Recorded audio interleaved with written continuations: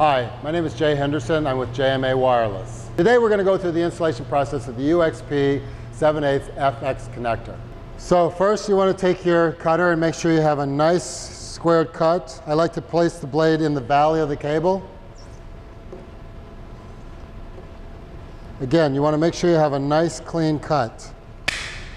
Then I take my SP 7/8 FX prep tool. I open up the guillotine blade. It's gravity fed here, so I just face it down, open it up, and the pin stops the blade. I insert the cable, and it stops right at the jacket stripping blade.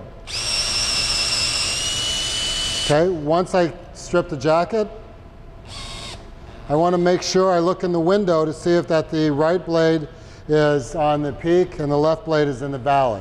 I take my blade and release the pin.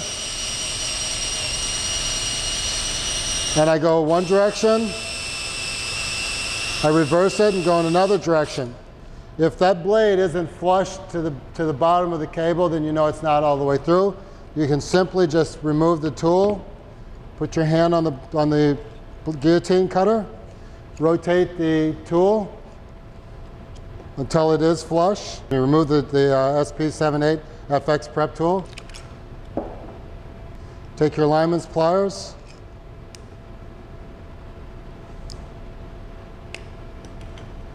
Remove the outer conductor. If you do this right, you can peel this off.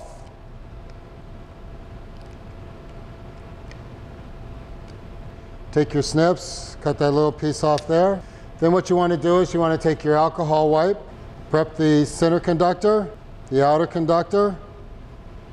You want to mark it now. So you want to take your outer conductor with the connector sleeve at the top, match it up. Make a mark, 2 clicks, 1, 2, and there you are at the mark. Take your connector and insert it into the frame set. Make sure you see your mark. Push in and up. Take your port seal, put it on the connector, and your installation is complete.